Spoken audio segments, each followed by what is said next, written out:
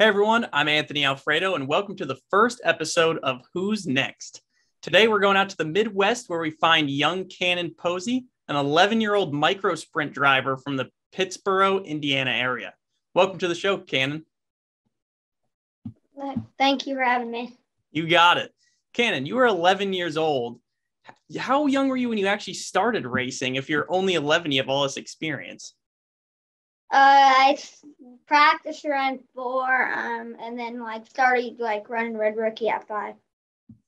Wow, that's crazy. It seems like drivers start earlier and earlier these days. But I know you have a nickname. Mine is Fast Pasta, and yours is Bam Bam. Where did that come from?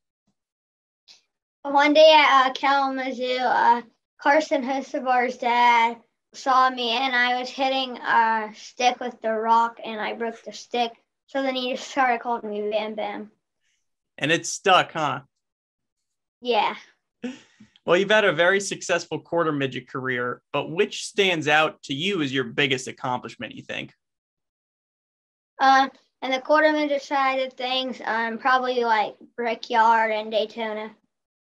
That's pretty epic. Those are two notorious crown jewel racetracks. Obviously, a lot of history there. So to win at those is a big deal. I can only imagine what that felt like. Fast forwarding, though, to 2021 and a new challenge, the micro sprints. Which class are you racing, and what has been the biggest adjustment to those from the quarter midgets? I'm in the restrictor class. Probably the biggest adjustment is just going from dirt to pavement because in restrictor, there's no really top unless you hold it straight and get your momentum going. And you just most like to set it going in the corner.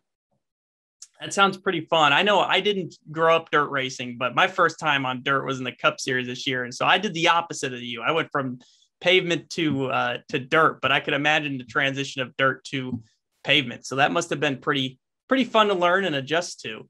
But my next question is, do you prefer wing or non-wing micros? Wing.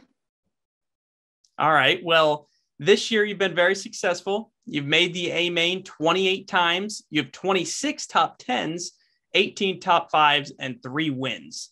So out of those 3 wins and those incredible statistics, what would you say your biggest win was so far this year?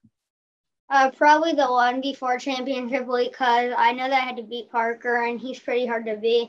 And he has a really fast race car every week. So whenever I beat him, I knew that I had a pretty split gap, and I just had to be good going in championship week. That's awesome. It's always fun when you beat, your rival or someone who's one of the fastest guys out there. That always feels good.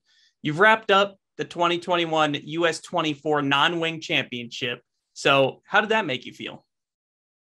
It made me feel really good because I like wing better, but in non-wing, there's not really much of a difference because it's so down on horsepower, so it's really not different. Just having the non-wing off probably the biggest, it don't hold you as much.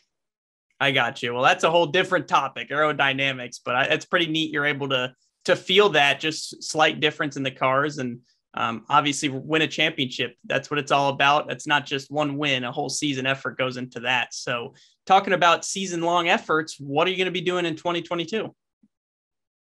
We'll probably move up to A class and go race with my buddy Cal Coons. Parker will probably be there, and that'll probably be pretty fun. That's great. Well, branching off 2022 and looking beyond, where do you see yourself in 5 years? I hope to be running with the All-Star Circuit champion. Neat. That's always great to set those kinds of goals for yourself and give you something to work towards. What's your favorite thing to do when you're not racing? I usually be on iRacing or Fortnite with Parker Perry and Cal Coons. I love gaming too. That's the best. I know I do a lot of iRacing myself, and you just answered my question. So what's your favorite car and track on iRacing? I probably like the Wings Sprint car, and my favorite track is probably Kokomo. Awesome. We're going to have to race some time on there. Who's your favorite driver? And this could be any discipline of racing for that matter. I like Carson Hosevar, Jerry Coons, obviously like you, probably Denny Hamlin and a couple other guys. Awesome. Awesome. Well, I appreciate that. Who is your favorite sports team outside of racing? Uh, that's pretty hard, but probably in basketball, it's probably like the Pacers. Okay. Awesome. Awesome. I respect that.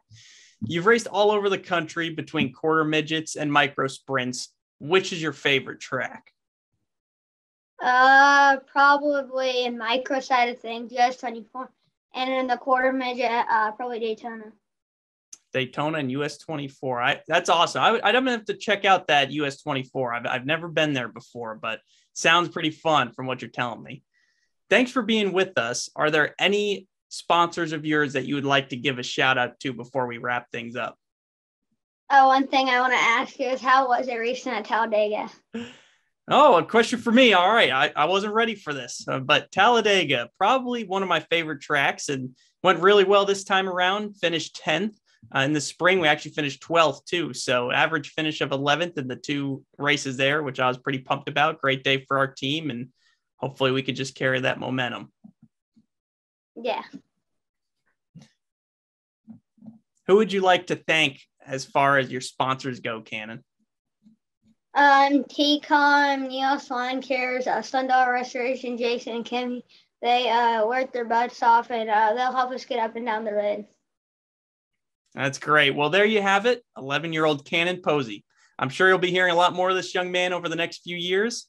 And that's it for this episode. So make sure you tune in next month to find out who's next. I'm Anthony Alfredo, and now back to the bull ring.